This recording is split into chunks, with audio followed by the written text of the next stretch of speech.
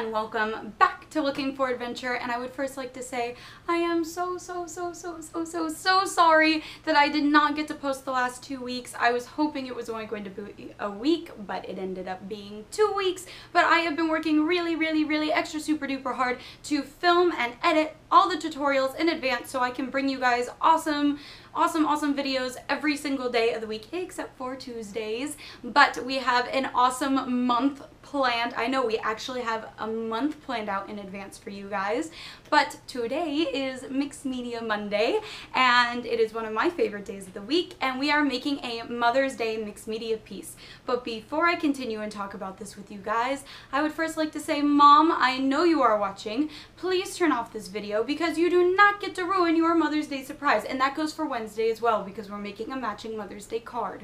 So goodbye. I will give you a second to turn off the video and then we all can continue with the rest of us.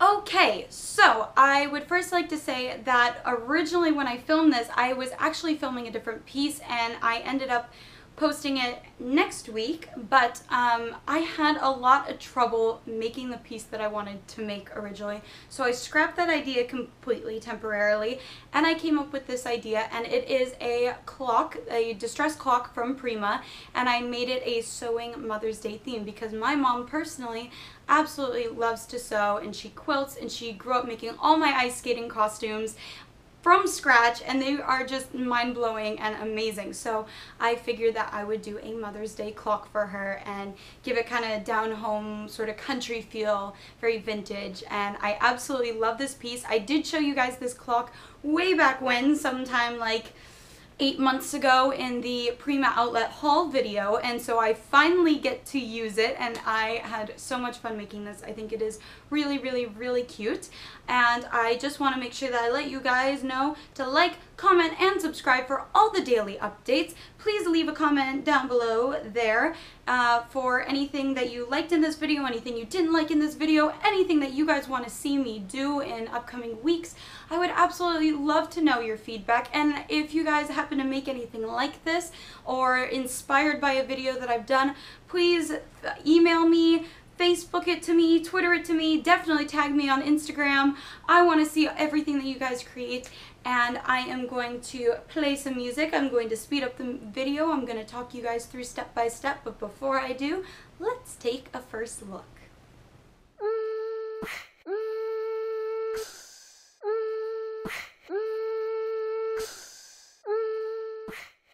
So here is the Prima clock, and I've already taken out the back piece of it, and I really think that the coloring and the rust and the distressing on it is already beautiful, so I didn't really actually want to cover it up for this project in particular. So I just decided to take my soft matte gel, also by Prima, and my mica powder in the color Rust, and mix that all together and then just kind of put it on certain areas to sort of emphasize and add a little bit of a punch to the color. But I really wanted to let a lot of what they had already done show through. Don't forget, guys, that I will leave links to all the products that I have used in this video down in the description box below, so if you guys want to recreate this or get one or two of the products that you find really interesting or anything like that, I will have all the links to all the products down in the description box below, so do make sure that you go and check that out.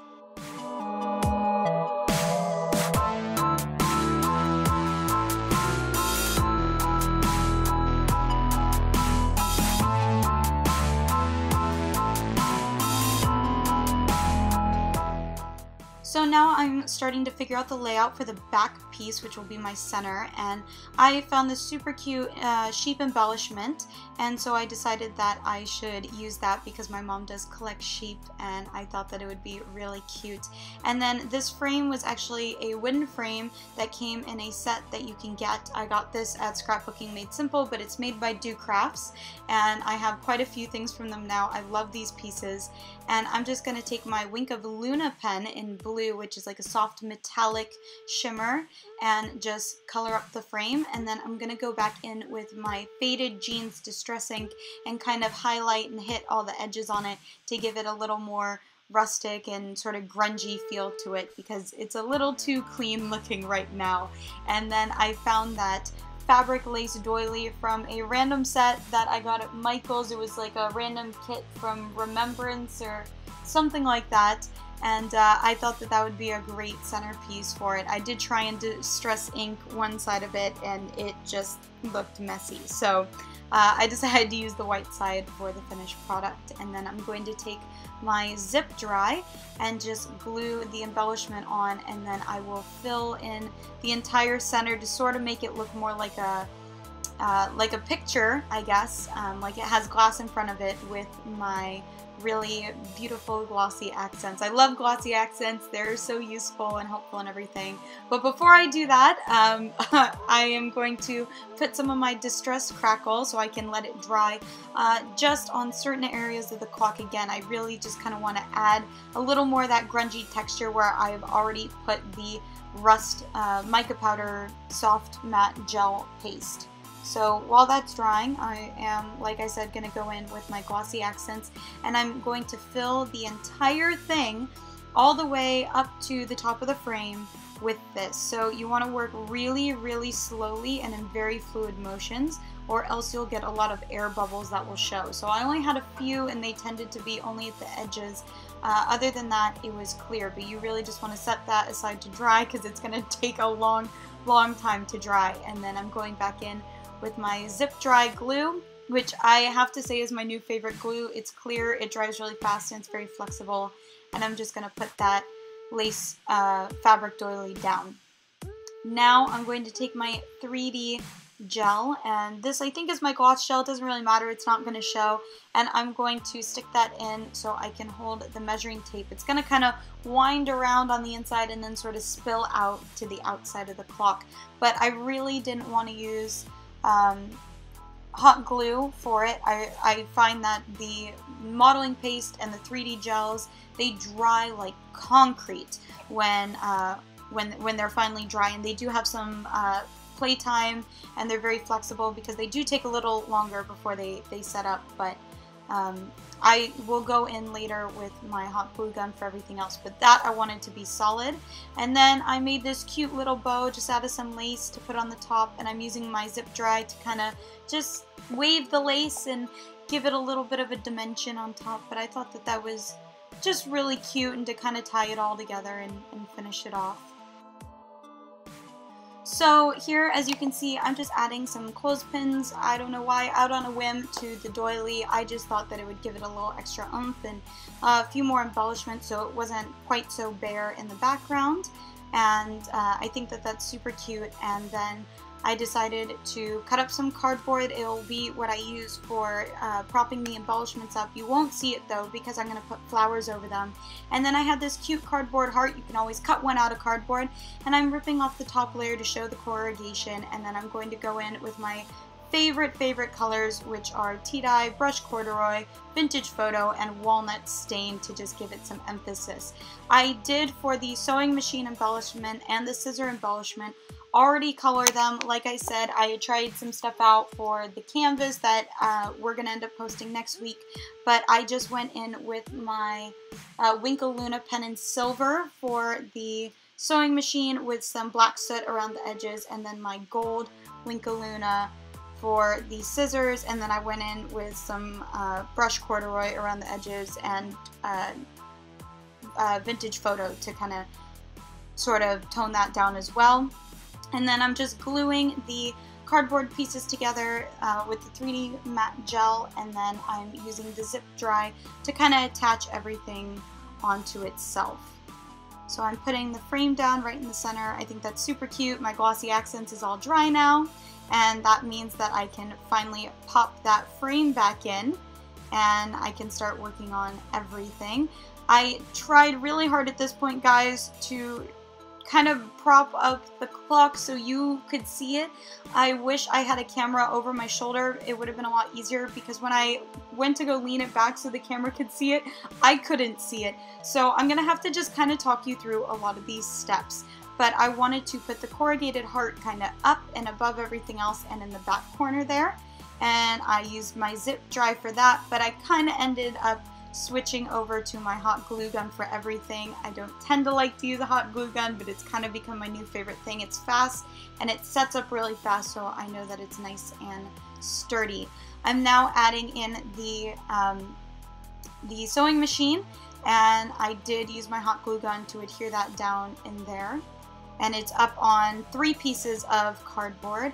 And now I'm just starting to wrap the measuring tape around and hot gluing the areas that I wanted to kind of have showing and where they were and hold them down and everything, because I kind of wanted it like it was curled around in loops and loops and loops, and then sort of coming and flowing and cascading out. And where I cut off the end, it'll be hidden because there'll be a giant cascade of flowers around it. But that's all I'm doing right now. Again, I'm really sorry that you can't see the footage. It was really hard to try and film up so you guys could see it and have me see it. Again, I wish I had something that was an over-the-shoulder camera. Maybe one day.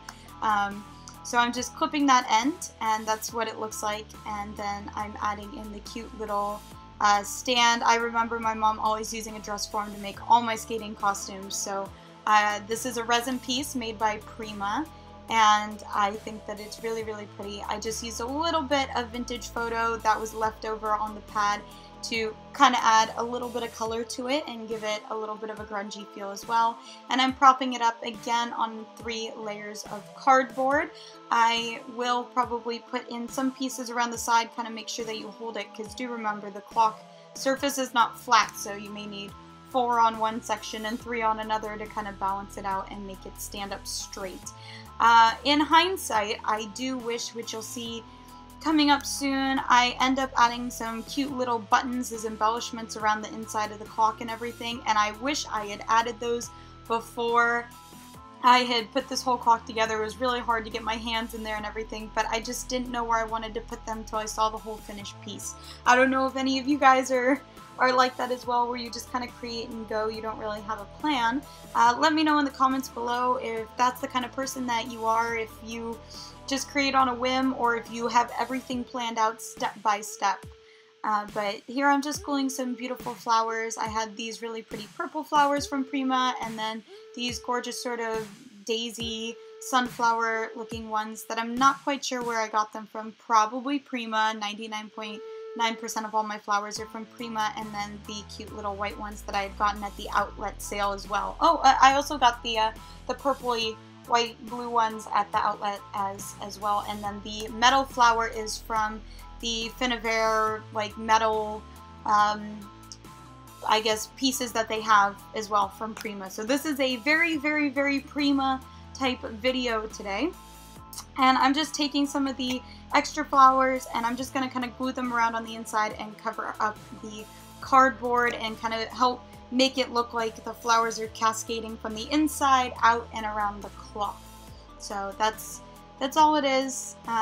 Pretty quick and simple. This was actually a really, really fast project. It only took me, I think, about 2 hours, and that includes all the dry time. So that was great. I absolutely loved doing this. I think it was really cute. I hope my mom likes it for Mother's Day. And then I'm just gonna put the scissors up in the top corner. I wasn't sure where I wanted to put them till the very end, but I like them there. And now I'm just taking some blue buttons and some white buttons and scattering them around. I'm taking some bigger white buttons and putting the little tiny blue buttons on top of it for dimension, but I'm just gonna kind of place them on some of the embellishments on the inside, like the heart and the sewing machine and the dress form, and then of course scattered around the entire back piece of it. And that's it. It's that simple. So I hope that you guys really, really liked this video. I sure did. Let me know what you think. I think it's really cute. I would love to see what you guys are making for your mothers for Mother's Day. So make sure that you tag me on Instagram or send me emails or anything like that. I love all that kind of stuff. And I'll just wrap it up with the final photos, and thanks for watching.